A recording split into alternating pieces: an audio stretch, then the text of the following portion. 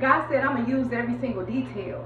He says, I've been counting it down. Hear me now. He says, every single detail of your story, I've been counting it down. He said, I've been tallying up the marks. He says, hear me now. Touch not my anointed. Do my prophet no harm. He says, this is the catch. Sing to me a new song on your bedpost.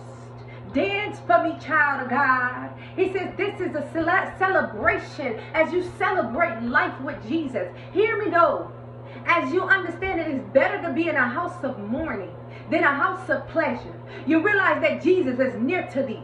You realize that Jesus is guarding you. And so people be trying to wonder why you're not in the sunken state. It's because Jesus is, my God, giving you the cloak of healing and wrapped it around you. And so what used to look like pain and sorrow and torment, hear me now, it's looking like a birthright. It's looking like angels' wings. Hear me though. It's looking like eagles'